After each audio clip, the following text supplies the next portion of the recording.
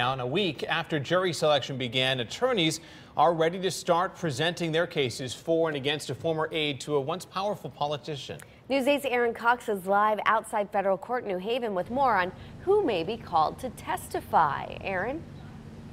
Hey guys, and that's what makes this case very interesting. It's very possible that a former House Speaker could be put on the witness stand in this case that looks at the ugly side of campaigning and money.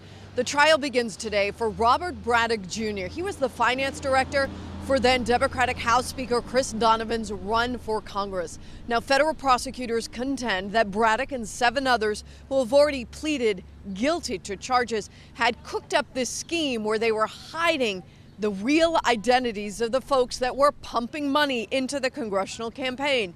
The feds say they were donating money to try and actually kill legislation at the state level that called for increasing taxes on roll-your-own smoke shop owners. Now, then House Speaker Chris Donovan maintained he had no knowledge of the scheme, but the scandal certainly hurt. He lost the Democratic congressional primary and eventually withdrew from the race.